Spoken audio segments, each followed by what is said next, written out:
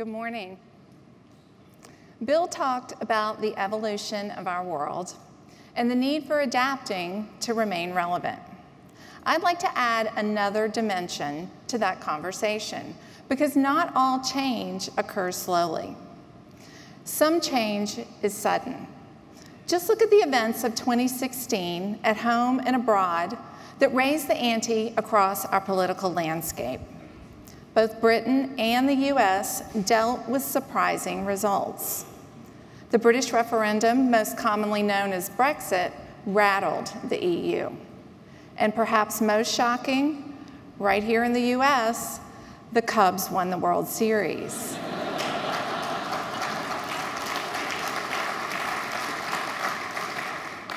Now, I'm obviously referring to our poll-defying presidential election. Each of these changes continue to bring uncertainty to the work comp industry. How will Brexit impact the global insurance industry? What will be the future of the Affordable Care Act? How will the election affect the direction of the Department of Labor? And what issues will emerge now that the Federal Open Market Committee has begun raising interest rates? At NCCI, part of our role is to provide insight when there is uncertainty. We take that responsibility seriously, and we do our best to anticipate and explain how changes will impact your business. We do this by leveraging the most comprehensive set of work comp data in the world to help foster a healthy system. Some might find that a few of the 2016 work comp results were also unexpected. Net written premium growth was stagnant, and rate and loss cost decreases became the norm across the nation. The combined ratio remained at an unprecedented level, and reserve deficiencies evaporated. We'll cover it all in detail over the next hour, so let's get started. So we're going to start with the property and casualty results. That'll give us a nice backdrop when we get into the workers' compensation. Let's start with the bottom, the blue bar.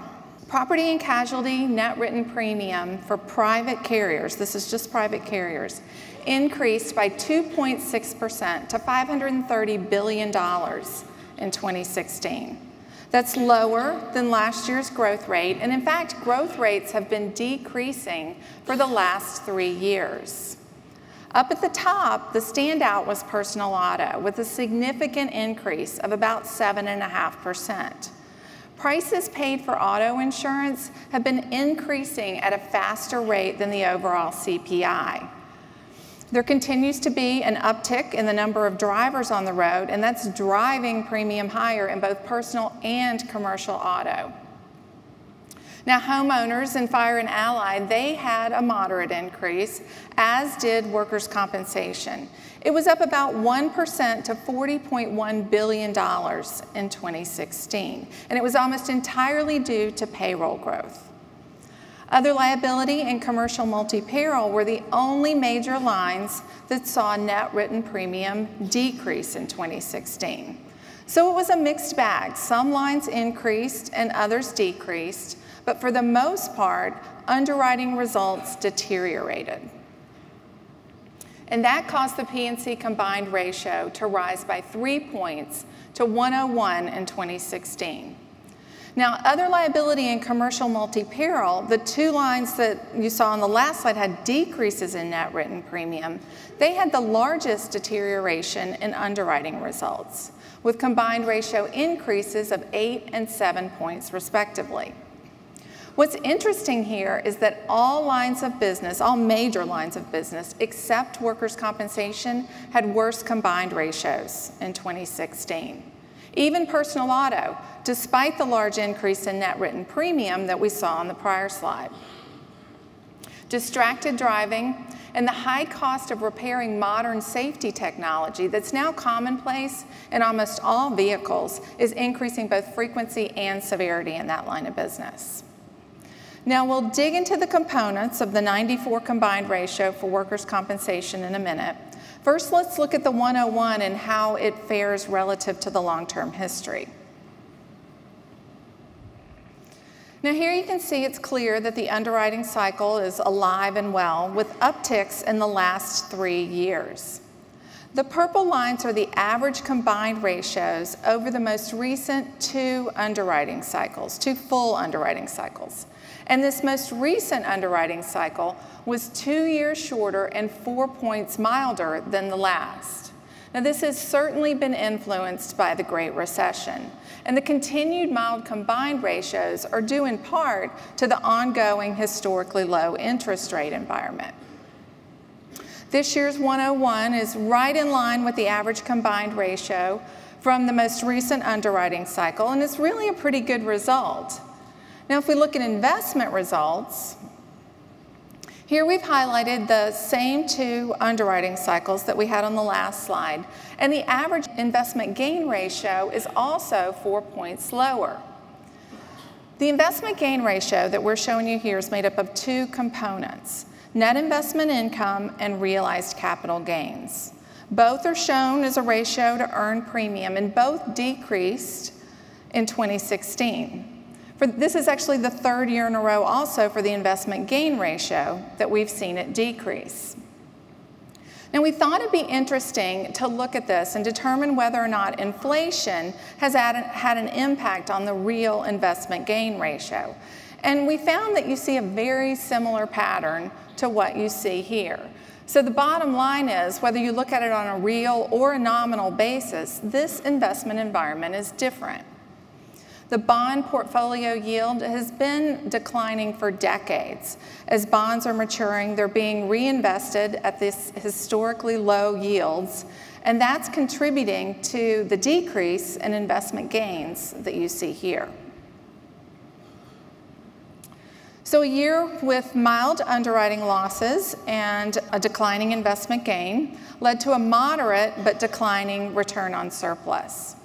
The P&C after-tax return on surplus dropped to about 6% in 2016. That's down from last year's 8.5% and below the long-term average. The major driver this year was a shift from an underwriting gain in 2015 to an underwriting loss in 2016. And 2 carriers had a very large impact, and together they lowered the ratio by almost 2 points. So while the impact on after-tax return on surplus that you see here is a noticeable decline, surplus levels themselves remain robust. At the top, we have the premium to surplus ratio, and it's been stable since the Great Recession, but it did drop a point to 75 in 2016. We have the components of the ratio at the bottom. You saw earlier that net written premium increased, but surplus increased more, and that drove the ratio down.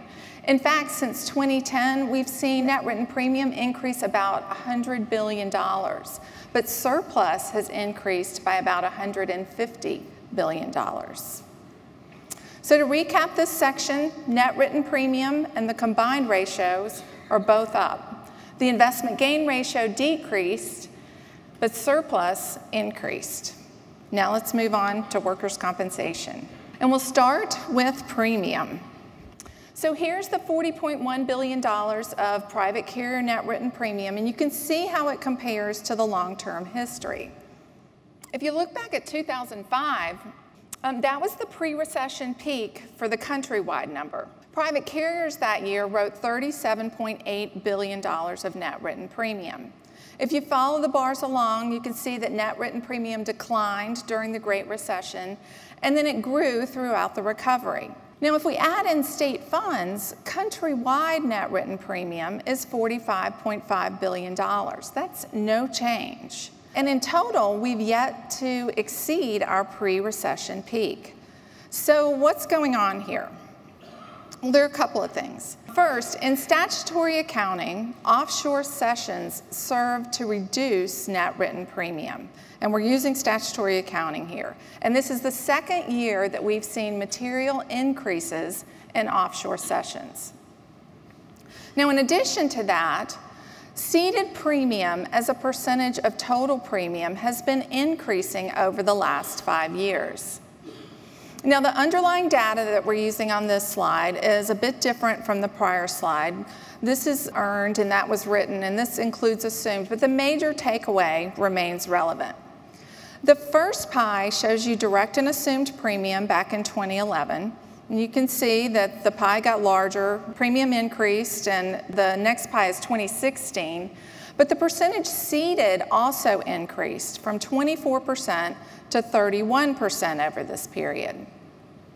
Another way to look at it is on the bottom. The average annual growth rate in direct and assumed was 7% over this period, but ceded has increased by 13% over the same period.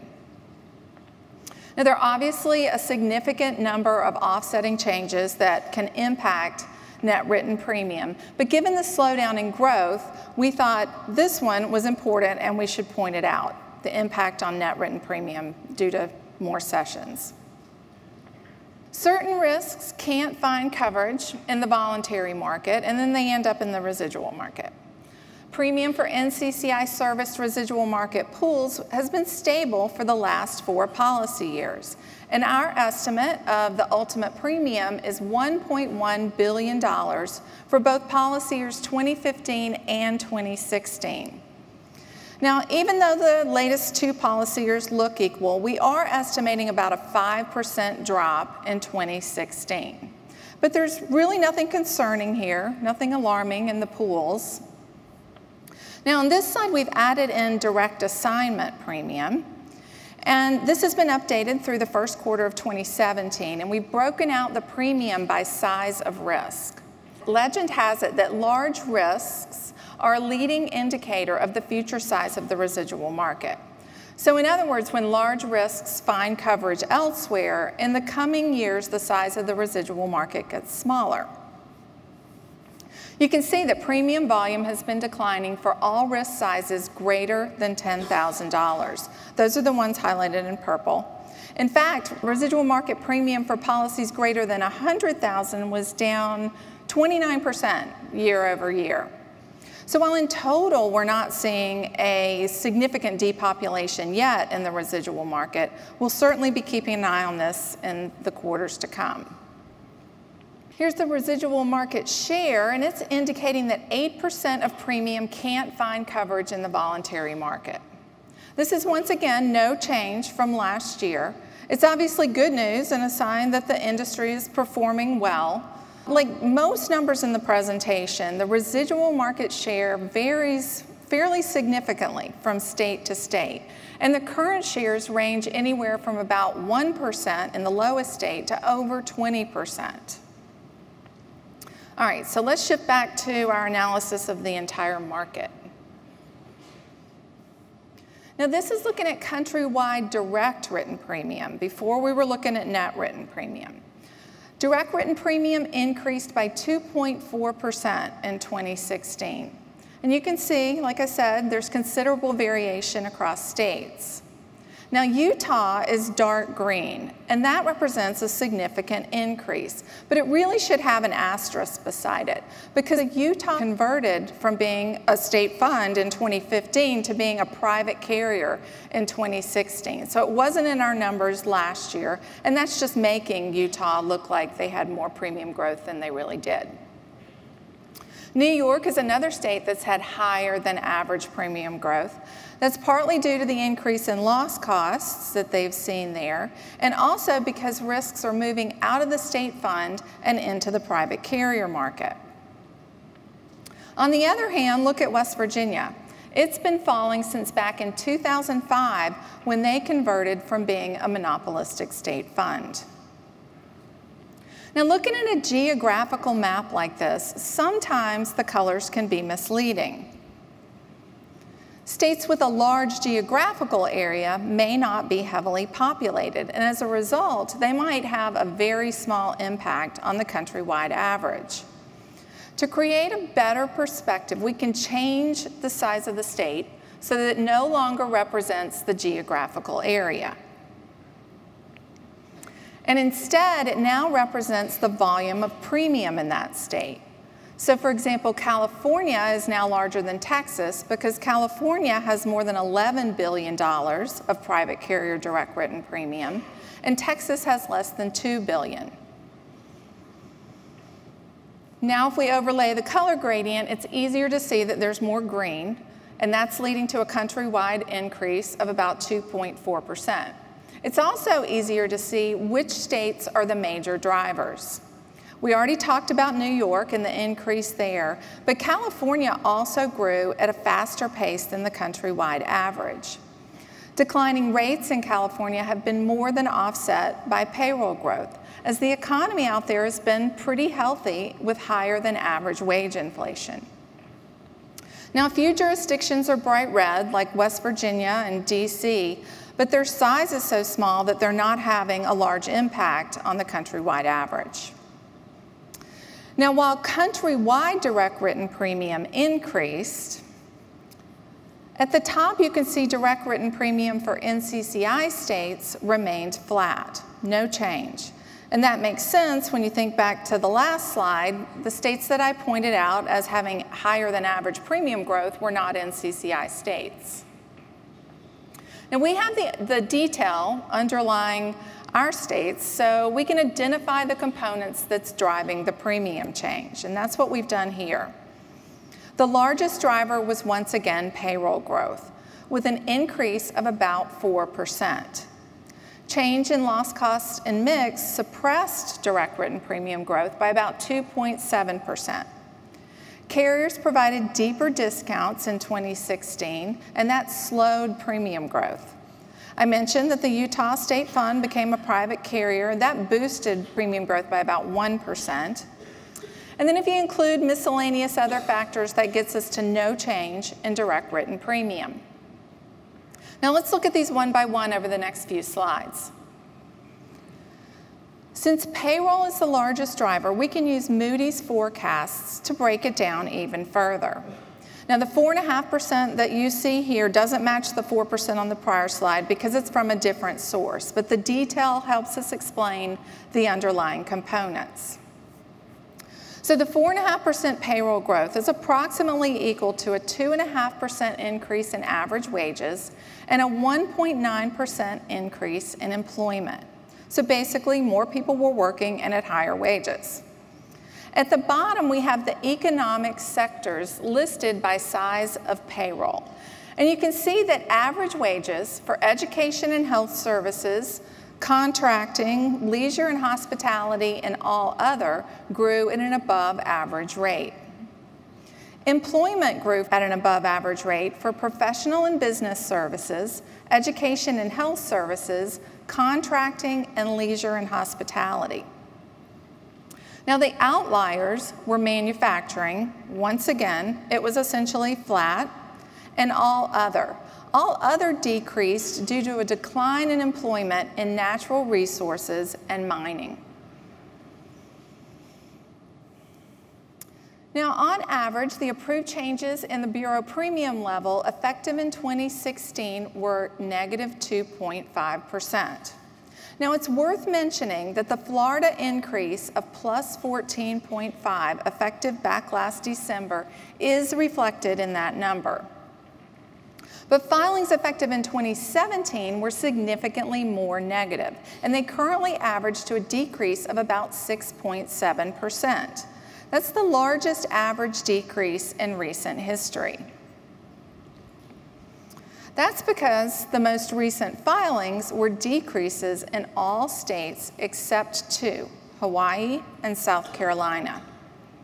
Now, this is different from the last slide because here we're capturing the most recent voluntary filing activity, and law-onlys are excluded here.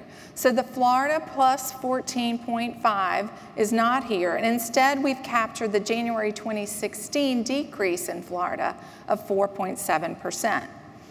There are no pending filings at this time. And we've got the filings ranked from the largest decrease, which was in West Virginia, 14.7, to the small increase in South Carolina. Now we'll dig into the drivers of these big decreases when we get to the loss section, but they include decreases in frequency, declines in medical and indemnity severity, and improved experience in the most recent policy years that are rolling into our filings. Now, while sometimes it's useful to do what we did on that last slide and compare changes in loss costs across states, or even average rates between states, sometimes the results can be misinterpreted. We've created this first video to emphasize what needs to be considered when you're comparing results across states.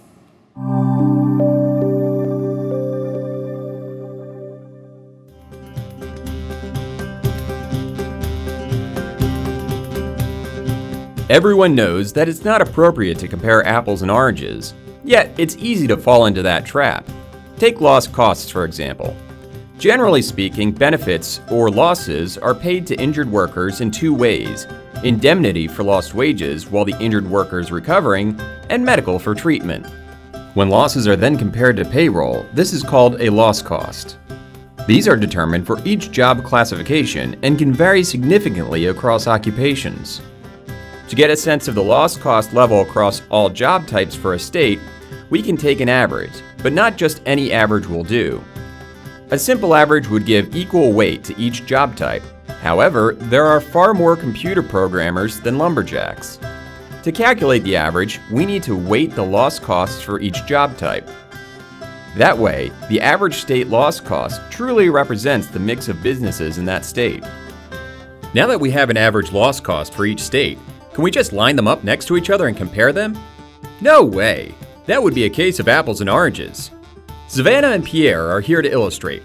Savannah is from Georgia and Pierre is from South Dakota. And it's clearly not reasonable to compare the two. So why would it be okay to compare loss costs in Georgia to those in South Dakota? Sorry, darling, that just ain't right. Remember, to reflect each state's mix of business, we use each state's own payroll by job type. That mix of business can vary from state to state. Some states have more office and clerical jobs, and others have more in energy or construction. Differences in the mix of job types can have a big impact on average loss costs and make comparisons across states tricky. What else can cause average loss costs to vary across states? Well, on the indemnity side, benefits for injured workers may vary across states due to differing wage levels, benefit rates, durations, cost of living adjustments, waiting periods, retroactive periods, and maximum weekly benefits. These factors can also change over time as new laws are enacted and the courts interpret those laws. Speaking of courts, let's talk about litigation.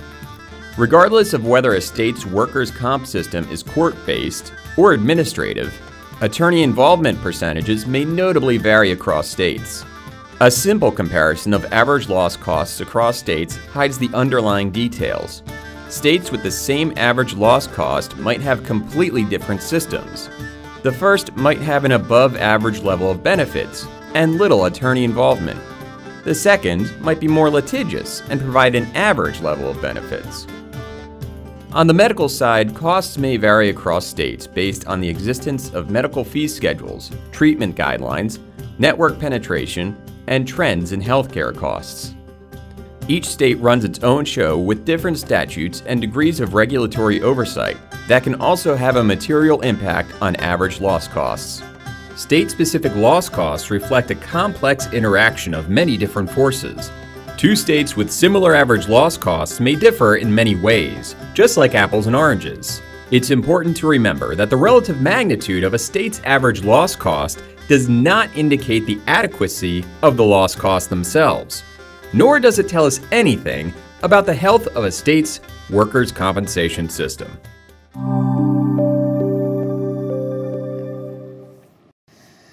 So for purposes of this presentation, we define discounting as policyholder dividends, schedule rating credits or debits, and rate or loss cost departures from NCCI's benchmark level. Over the last year, we've refined our benchmark level. Now it excludes expense constants and profit and contingencies provisions. When we did that, the prior years shifted a bit, but the general trends remain the same. Now recall that more carrier discounting decreased direct written premium.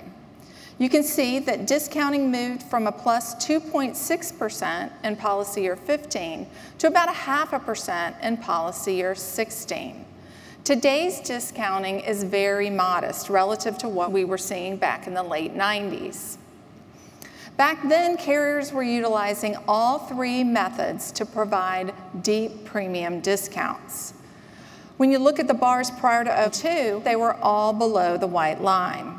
In contrast, in recent years, discounting is a mix of small dividends, moderate schedule rating credits, and upward rate and loss cost departures. So basically, since 2002, the individual elements have been offsetting. And to wrap up this section, we have the latest results from the CIAB survey. Now here we're comparing the fourth quarter results from 2013 all the way through to 2016. The green portion of the bar represents the percentage of respondents that reported seeing an increase in their workers' compensation premium at renewal. The red are those that saw a decrease. Now back in 2013, almost 75% of respondents said they were seeing an increase in their premium at renewal. But by 2016, 62% were saying they're seeing a decrease. Now, if you look at the fourth quarter of both 2015 and 2016, they're very similar. And this is typically what we see at the turn of a cycle. So it'll be interesting to track this in the months to come and see if that actually comes to fruition. All right, let's talk results. Here's the 94 combined ratio, and you can see how it fares relative to the long-term history. Now, we haven't seen consecutive combined ratios at this level at least since 1975. And that was as far as I could go back when NCCI was tracking private carrier combined ratios. The 94 this year is even more remarkable because a single carrier contributed 4 points due to material adjustments and prior period losses in premium. So excluding that carrier, the combined ratio would have been 90, and that would have been the lowest in at least 40 years. Now the purple line shows that the same phenomenon holds true for workers' compensation as did for the property and casualty industry as a whole. This most recent underwriting cycle is shorter and milder than the last. Here we have the combined ratio components, and they're very similar to last year's. If you look at the bottom, the preliminary loss ratio is clearly what's driving the low combined ratio. It came in at a record 53%. You have to look back to the mid-90s to find ratios anywhere near the levels that we're seeing now. Now on this slide, we're looking at LAE as a percentage of earned premium. On the next slide, we'll look at it relative to incurred losses. But here, it's stable at about 14%. Underwriting expenses are also stable, and dividends added about a point to the countrywide combined ratio. Now, relative to incurred losses, when we look at LAE, you see a little bit of a different pattern. Since LAE is the cost of adjusting losses, this has always felt like a more appropriate measure to me. The ratio's generally been increasing since its low of about 18% back in 2001. Now, to understand why, we have to break down the ratios. Over this time period, the cost of adjusting claims, which is in the numerator, has increased 8 times faster than losses. The amount spent on DCC, defense and cost containment, has almost tripled since 2001. Now that's not that surprising because it's widely known that the industry's put a lot of energy into medical cost containment over the last decade. The recent surge is also being driven by California because the WCIRB has reported seeing a sharp increase in DCC in their state. Here's the combined ratio for the NCCI serviced pools. Our most recent estimate for the ultimate combined ratios for 2015 and 2016 are 103 and 106 respectively. So all in all, a very good result. Residual market depopulation and pricing programs are in place in all NCCI states, and now other states are also considering their implementation to reduce the size of their assigned risk market. Investment gains by line of business are separated in the IEE into those that are attributable to insurance transactions and those that are from investing capital and surplus. Now, when I showed you the P&C section, the investment gains there, we included both. But here we're just looking at the gains attributable to workers' compensation insurance transactions. NCCI's preliminary estimate of the IGIT is 12%. That's up from last year's 10.9% and below the long-term average for the third year in a row. Now, while the long-term investment environment can certainly influence the underwriting environment, with low investment yields leading to a focus on underwriting discipline, we don't see a clear pattern in the investment gain ratios year over year like we do in the combined ratios. Since investment gains can fluctuate quite a bit from year to year, it's really important to take a long-term view when you analyze these values. That's also true for the operating gain. A 12-point investment gain and a 6-point underwriting gain led to an 18-point operating gain. Now, Bill shared this slide with you earlier. 2015 and 2016 are well above average. But you only have to look back to 09, 10, and 11 to be reminded that the industry has struggled in recent years. Now, the average that you see here is heavily influenced by the number of years that we show. If the period was 5 years shorter, the average would have been 2 points lower. Credible and objective organizations make every attempt to be consistent throughout the slides and not adjust the number of years in their slides to fit the agenda. As NCCI moves towards its thought leadership initiative, we want to continue to be recognized as the source you trust for insight into important topics. And one of those is Social Security disability income. Bill mentioned that we're researching this topic because it's gotten a lot of attention in recent years. How changes in workers' compensation compensability standards and benefit levels can impact SSDI. Now, some have claimed that in a race to the bottom, states have lowered benefit levels, and injured workers that should be turning to workers' compensation are instead looking to SSDI for wage replacement.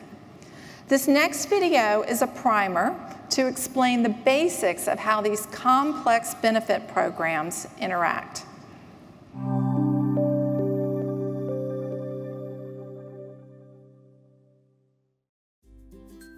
Meet Tom and Jerry, delivery drivers in the same state. They're both in good health, although Tom has a minor heart condition.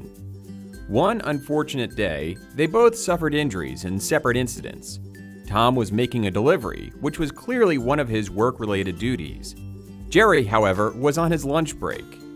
As it turns out, the circumstances surrounding each of their injuries could determine whether the cost of their medical treatment and reimbursement for lost wages are covered by workers' compensation insurance. You see, a law was recently changed in their state, making it more difficult to qualify for workers' comp benefits. For a claim to be compensable, work must now be the major cause of the injury. Previously, only a causal connection to work was required. Some say employees with injuries that are no longer covered under workers' comp might try to file for Social Security disability insurance, or SSDI benefits. As a result, there may be a potential for cost shifting between workers' comp and SSDI. But wait, aren't these totally different ballgames? Yes and no.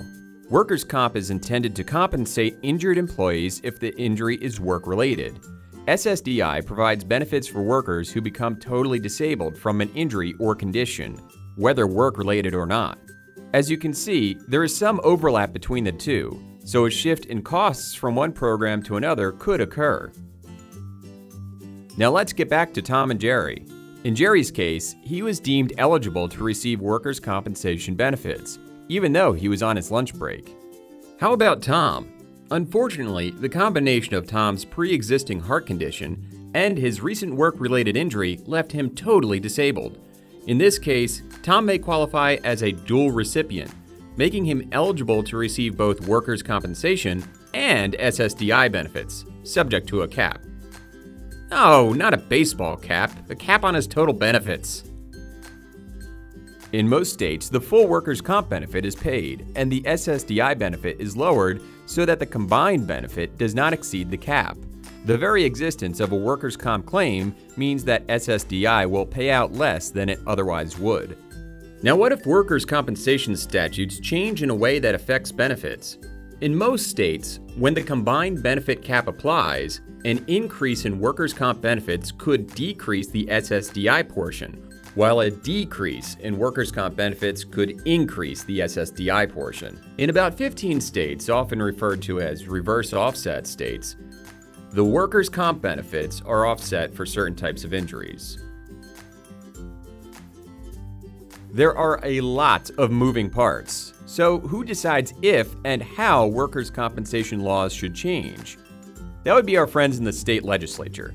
They have the challenging task of setting compensability standards and determining the scope of benefits in a way that is fair and balanced for all stakeholders. No pressure, right?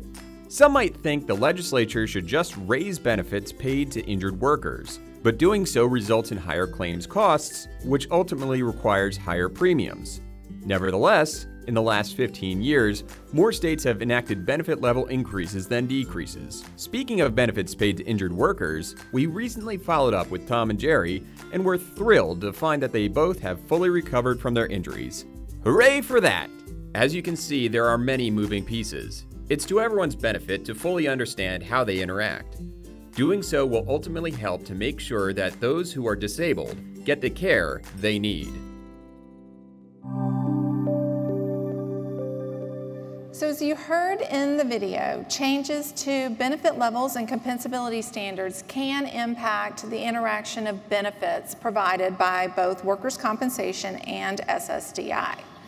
Now, one of the first questions that needs to be answered is whether or not states have indeed reduced benefit levels in a race to the bottom.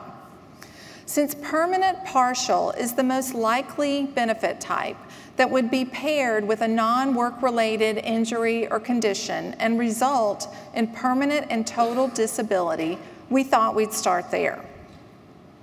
Now, we've gone all the way back to 2000 and accumulated the PPD indemnity benefit changes as originally priced. They're seen in our annual statistical bulletin. We're showing you every state here through 2015.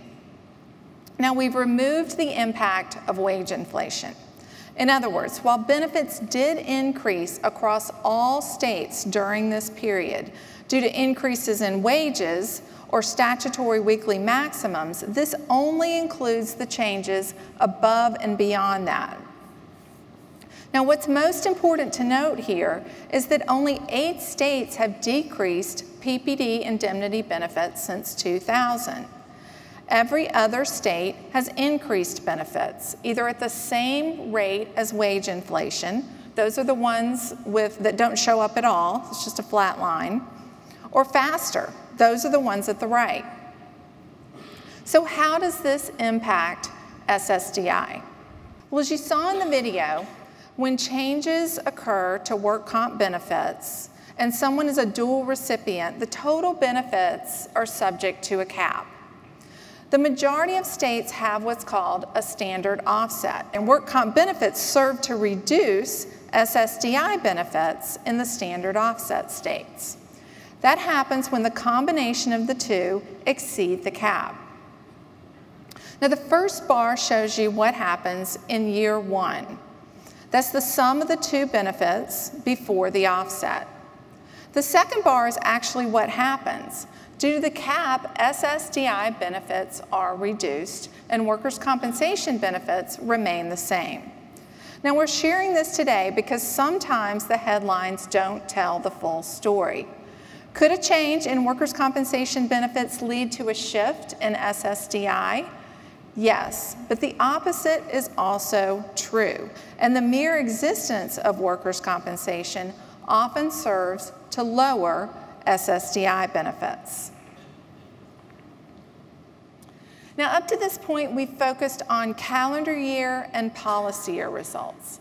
But accident years can also be enlightening because they speak to the current year underwriting results without the distortions from the prior year reserve changes that can occur.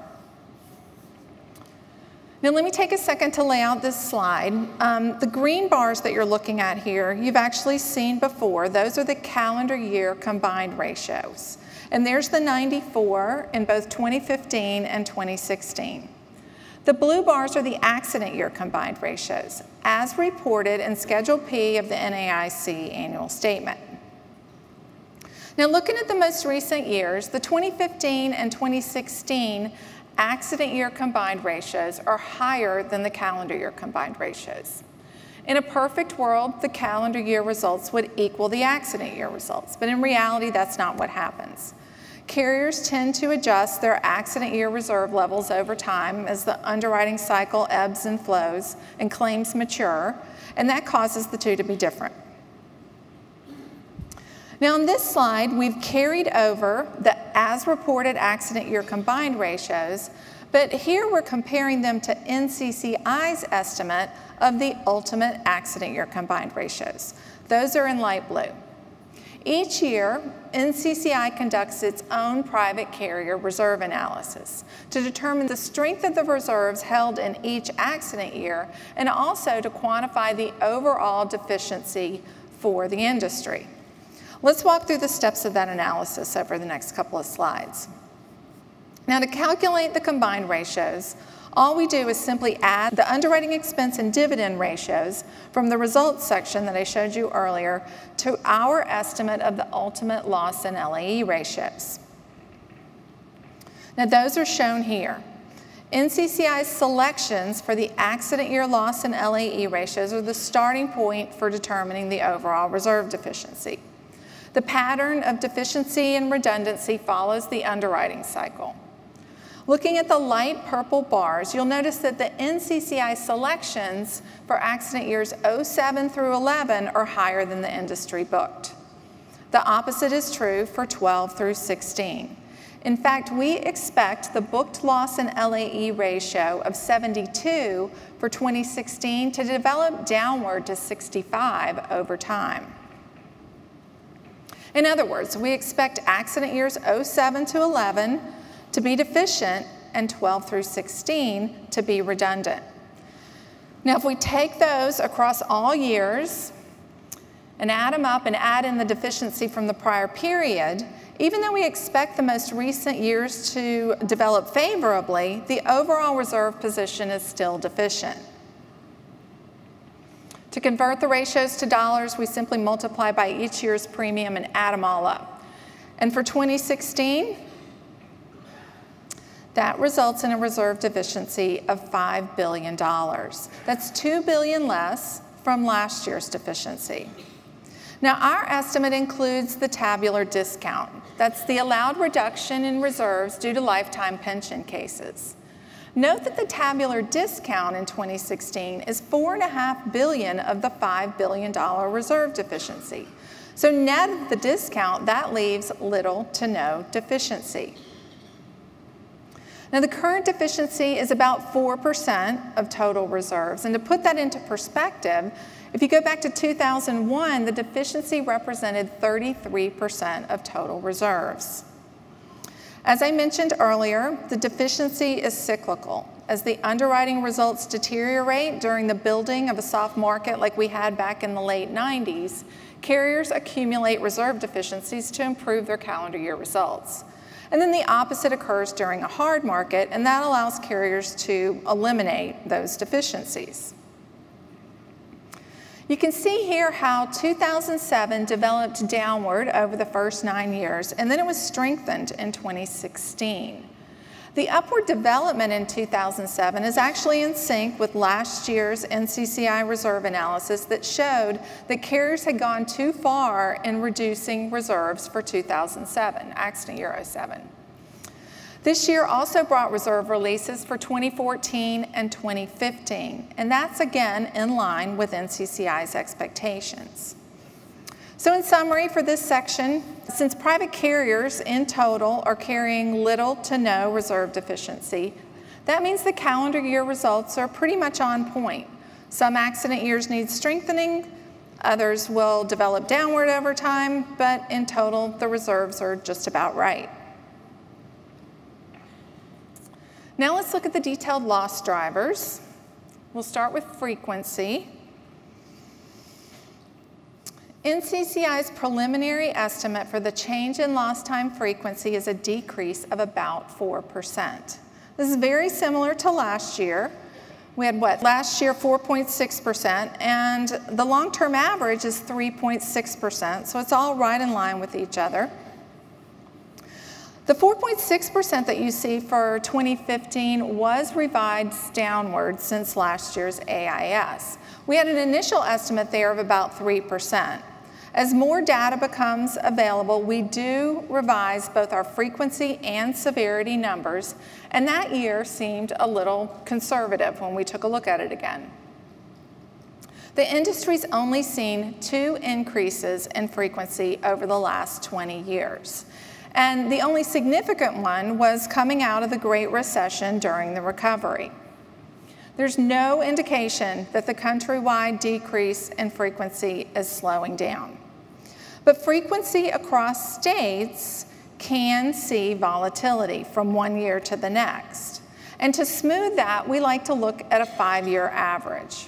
We've got the average annual change shown here from 2011 to 2015. Now, as you would expect, the vast majority of states have had declines in frequency. Any shade of red represents a decrease, and a dark shade of red represents a significant decline. Oregon is the only state that's had an average annual increase in frequency over these 5 years, and even that state is very small, it's essentially flat. Reforms and system changes in Texas, Oklahoma, and West Virginia have likely led to frequency changes well below the countrywide average in those states. All right, let's move on to medical. Since medical is about 60% of total benefits, it's important to understand medical cost drivers. Providing regulatory and legislative support is one of NCCI's core objectives, and access to transactional medical data through the medical data call has allowed us to research and provide information on aspects of the system that were quite honestly unavailable to us before we had this data. One example is the medical data report. It's an important initiative that's helped states determine which medical services are driving costs. The reports are now in their 5th year of production, and they're now available to carriers in any state where they write workers' compensation benefits. Now, this is the type of information that we have in the medical data reports. For service year 2015, physician costs were about 40% of total medical costs across NCCI states, while prescription drugs were about 11%. We can take that, and for each state, we can drill down even further. For example, for the same service year, 24% of physician costs were due to surgery, and 10% due to radiology. Now, details like this are imperative in determining the impact of medical fee schedules. I'll talk more about that in a minute.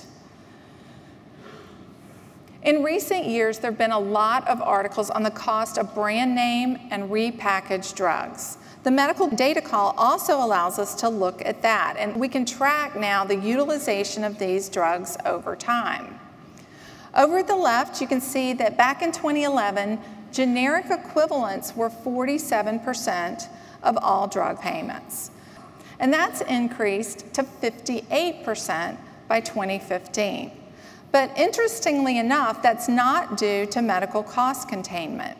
It's good news, however, the shift was largely driven by patents expiring on very popular drugs like Celebrex and Cymbalta and Lidoderm. Over at the right, you can see that repackaged drugs now represent a very small proportion of overall payments. More states are implementing regulation on the reimbursement of repackaged drugs, and that's very good news.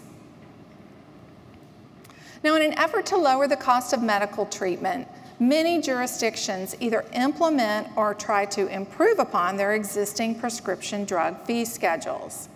NCCI has recently completed research that will help quantify these types of complex changes, and I'm going to share the results of that research with you in a minute. But first, let's watch this last video that explains the many connected stakeholders that play a role in these increasingly important cost containment measures.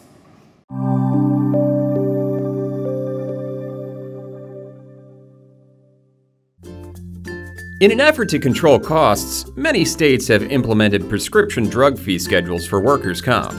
You may be wondering, how do the fee schedules actually work, and who are the different parties involved?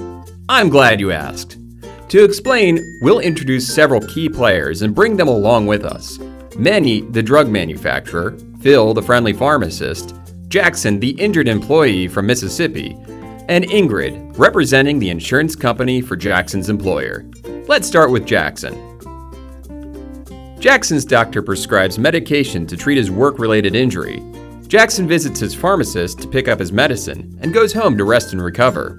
The pharmacist then seeks reimbursement for the cost of the prescription drug from the insurance company.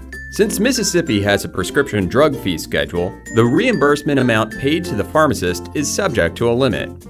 These schedules are typically based on the average wholesale price per pill or unit, AWP for short.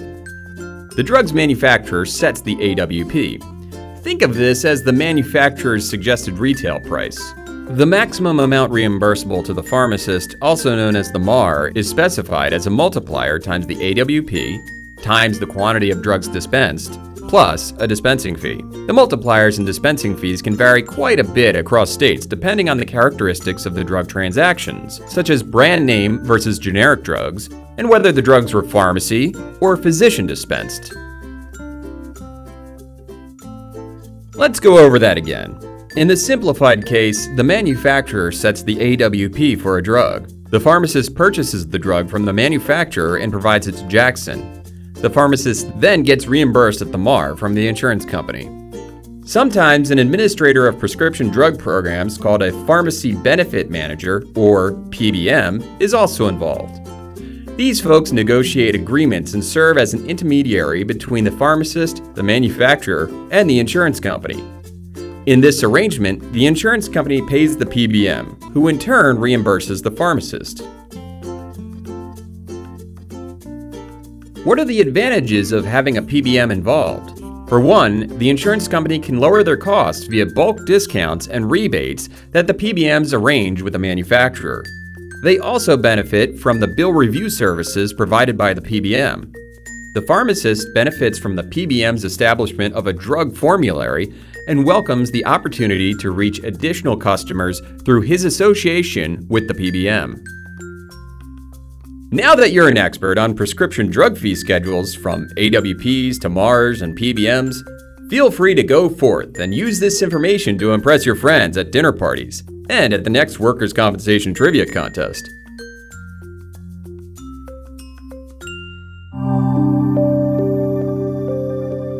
So on the surface, it's reasonable to assume that the implementation of an AWP-based prescription drug fee schedule, like you saw in the video, would always lower prices paid for medication. But not all prescription drug fee schedules are created equal. In fact, the opposite effect can occur, and it can increase costs. To analyze the impact of prescription drug fee schedules, NCCI classified states into 4 categories. Those with a fee schedule were labeled low, medium, or high based on the size of their AWP multiplier. And everybody else without a fee schedule was the fourth category. Now, two of the major takeaways from our study are on the slide. Moving from no fee schedule to a relatively low fee schedule can significantly reduce the prices paid for medication. So that's great news, right? But over at the right, you can see that moving from no fee schedule to a relatively high fee schedule can actually increase costs. Now, one possible explanation is the influence of the pharmacy benefit managers, or PBMs, that you saw in the video. Through their negotiations in states with no fee schedule, prices, it seems, are already comparable to the AWP, and moving to a high fee schedule actually might make things worse.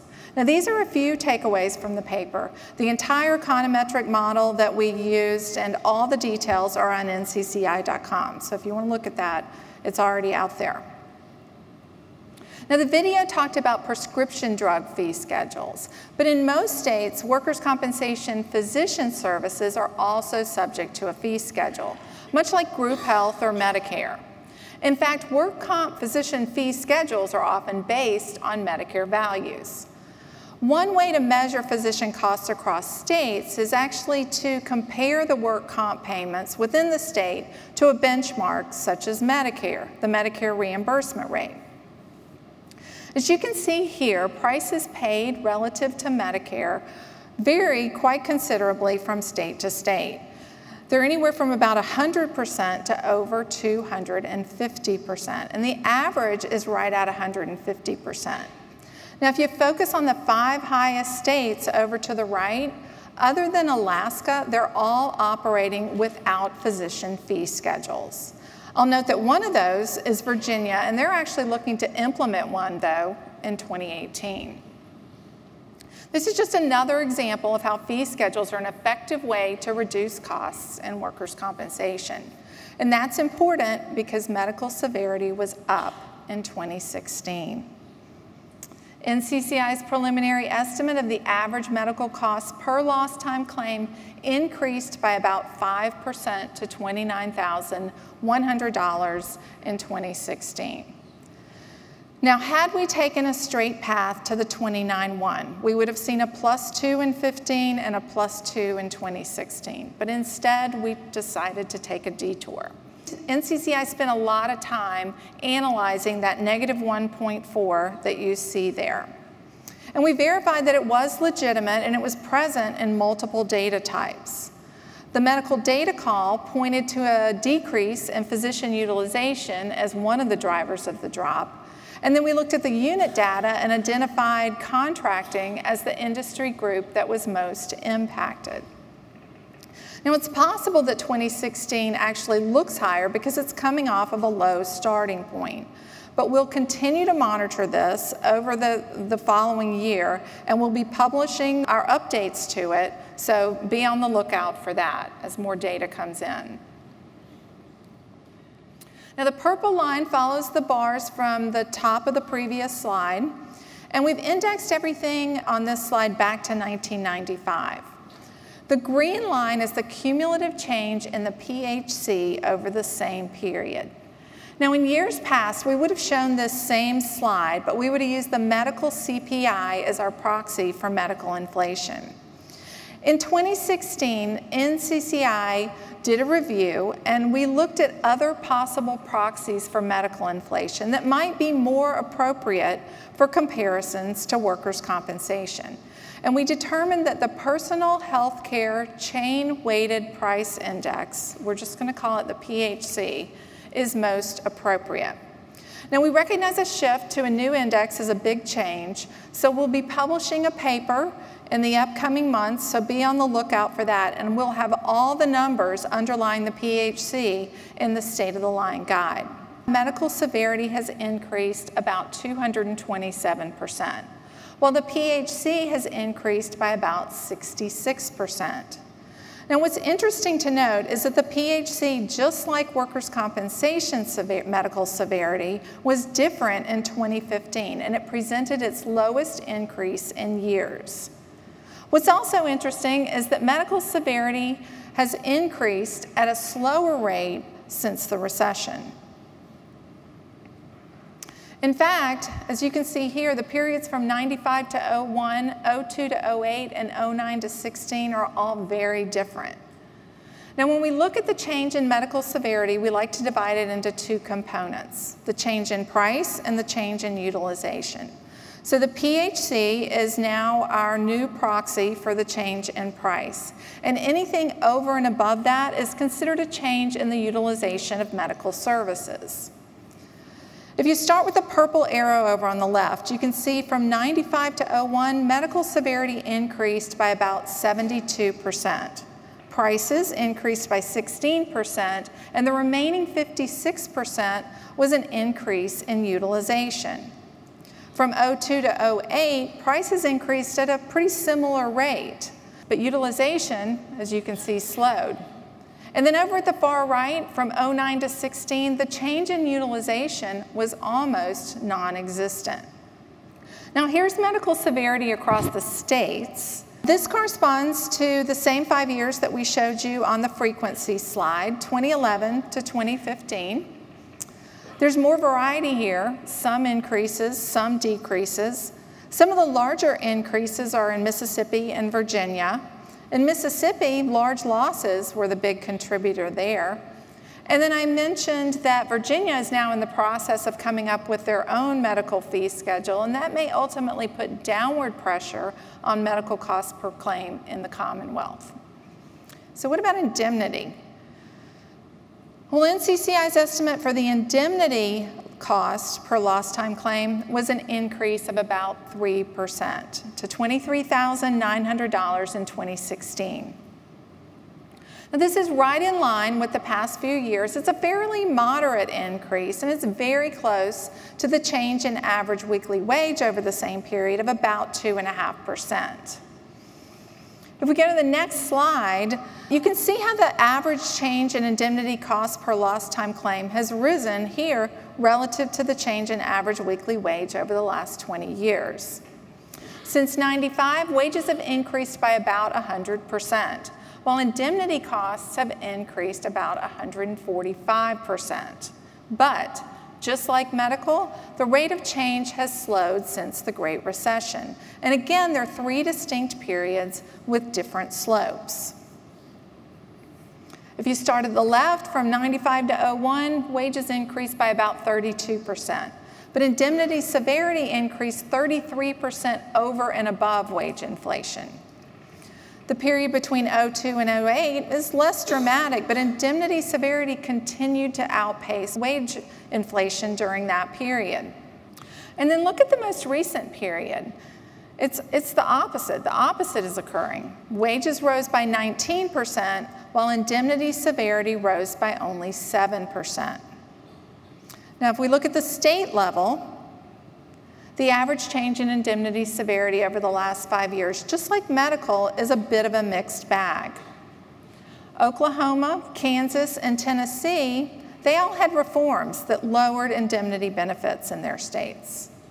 In Missouri, Senate Bill 1 shifted payments from the Second Injury Fund to private carriers, and that's put upward pressure on indemnity severity in that state. And then if you look at New Mexico, large losses have impacted their indemnity severity.